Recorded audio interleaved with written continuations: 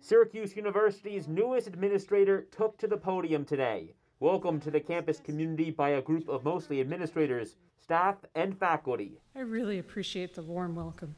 Provost Gretchen Ritter is Syracuse University's new Chief Academic Officer, the number 2 to Chancellor Severud. I want to advance academic excellence further here. Speaking to us after the event, Ritter said she's looking forward to increasing partnerships and collaboration with nearby institutions. I think among the values that I tend to bring to this role is a strong commitment to transparency and fairness. Ritter comes to SU from Ohio State, where she was the dean of their College of Arts and Sciences, a school with more than 19,000 students. There are many things I'm proud of. She said they include an initiative to increase Ohio State's commitment to race and social equity here on Syracuse's campus. So I've been impressed by the level of commitment and attention to diversity, equity, and inclusion and access here. She says she'll make increasing faculty diversity a key priority. It is persistent work. It is work that never gets fully done. Our interview comes on the same day UNC is holding a wellness day following the suicide of one student and the attempted suicide of another.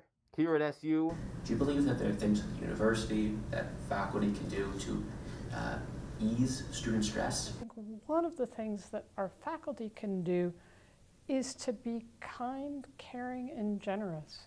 When you start a class, spend a minute checking in with people.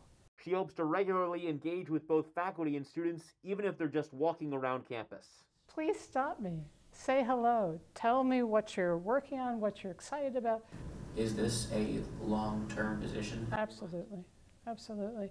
I believe we've got an opportunity to really do some things here, and I'm eager to be part of that story. For Ritter, it's a story that's just beginning. Ritter told us about her viewpoint on research, tenure-track faculty, free speech, and a variety of other topics. We'll be posting my full sit-down interview with her on our CitrusTV YouTube channel very soon. Sam, Oscar, back to you.